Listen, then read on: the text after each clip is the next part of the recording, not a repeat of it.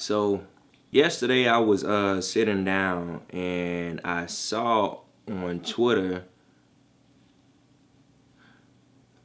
that Paul Walker was dead.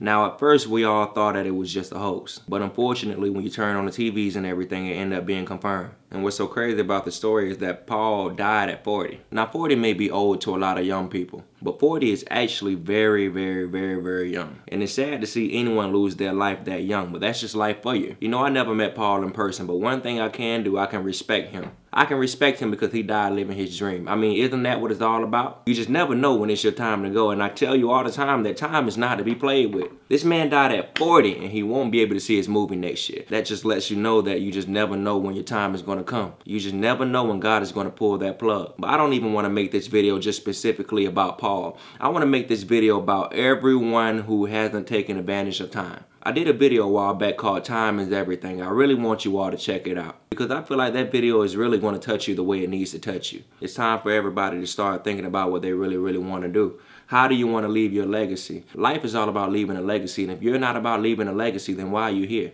You're just taking up space. Even if you don't know what you want to do in life, you should wake up every single day striving to try to find out what the hell it is. You know, if my words don't motivate you, let me rewind back in the hands of time. I'm going to quote something for you, and maybe you all can learn from this. You can spend minutes, hours, days, weeks, or even months overanalyzing the situation, trying to put the pieces together, justifying what could have or what would have happened.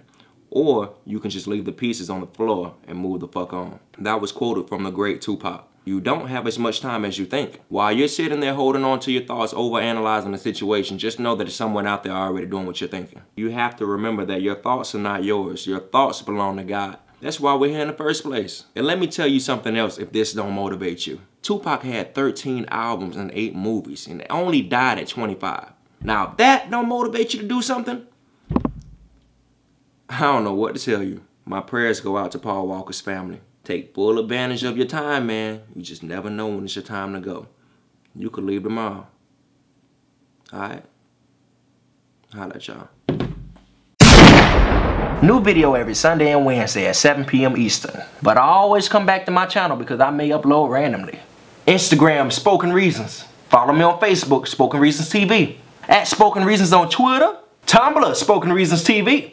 My main YouTube page, Spoken Reasons. And please subscribe to the second page, Spoken Reasons TV. I'm doing a lot of random posts on there. Memoirs, behind the scenes, you know it. And if you have any serious inquiries, as far as me wearing your clothes, advertising, uploading a video on my channel or my site, bookings, comedy shows, poetry shows, forums, piano, singing, I do it all. Hit me up at spokenreasons@gmail.com. I got shirts, hoodies, and wristbands for sale at SpokenReasonsTV.com.